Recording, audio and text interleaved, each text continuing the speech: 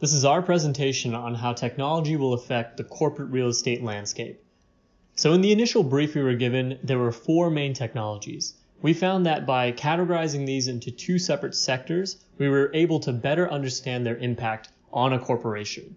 The first is technologies that affect strategy. So these technologies will ultimately change the decisions that you're making. These technologies are IoT, AI, and blockchain. The second category is execution. Automation will help streamline the processes in your company and help acquire data faster and simpler, but it won't necessarily change the ultimate outcome of your decisions. One of the main things we found was that it was important to put all of these technologies on a technology timeline. This helps us better understand when to watch out for different technologies and their impact on your company. We know that IoT is currently being used today and will continue to be used, followed by AI in a couple of years and blockchain after that.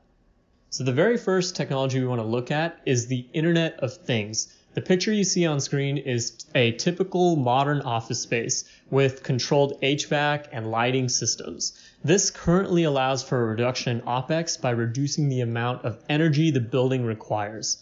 The second key aspect of the system is location tracking. This is a new technology that can be added onto the Internet of Things in order to provide an entirely new feature set. So using Bluetooth beacons, we can have locational tracking for individual employees within a building.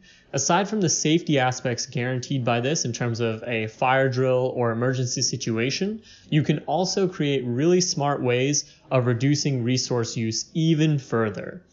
The image you see on screen is of an office park in the Houston, Texas area called City West Place. There are large corporations like Equinor, formerly Statoil, as well as co-working. When seasonal demand increases, these large companies will use the co-working space for their extra employees. In the future, IoT and artificial intelligence will flip that paradigm, with large companies with many regional offices using their extra space and selling it to individuals that want co-working areas. IoT with smart wristbands can help protect against unauthorized access. It can also help managers determine when to let employees work from home in order to anticipate increased co-working demand. Another small example of IoT and artificial intelligence working together is through smart meeting place locations. If there are multiple people on different floors of a building that all need to meet, the software suite can actually prioritize energy savings or time, allowing some employees to walk instead of taking the elevator. In our initial calculations for an 8-floor building with 75 employees, this will save approximately $15,000 a year in electricity costs. The third technology to consider is blockchain, which is simply a list of things that need to be verified by everyone adding information to that list. This really helps when changing the corporate workspace from a static establishment to a more fluid workspace that incorporates co-working demand. As we mentioned before, IoT and AI will help companies offset their seasonal demand changes for real estate by incorporating co-working demand. But this increases the risk of unauthorized access and IP theft. A trusted ledger can help document when people are accessing buildings or even specific rooms within a building and can help prevent theft.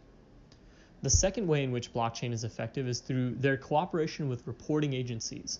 As corporate sustainability demands increase, not only from consumers but also governments, the Internet of Things and AI will provide incremental increases in efficiency as we expressed in the previous slide. All of this data will need to be protected as expansions into developing markets increase the amount of corruption present in a business's operations. We want to make sure that the efficiency increases reported are trustable, and blockchain can definitely help do that. So as a summary, Internet of Things helps facilitate data. AI is able to take that data and do new and innovative things with it, and blockchain is able to use those new methods in a trusted and safe way. All of these technologies are placed on our technology timeline and should be noted for when they become impactful. The last thing we'd like to highlight is the team. My name is Mandeep Patel, and I'm the one giving the presentation today. I led a team last year to win the first place spot out of 757 global teams in Shell's Idea 360's competition. The second team member is Elliot Lee. He is hosting one of the largest student-run energy summits in the Texas area. Our third team member is Vanya, and she's helped individuals that are underprivileged understand financial literacy. We hope that you've appreciated this report, and thank you for the opportunity to present.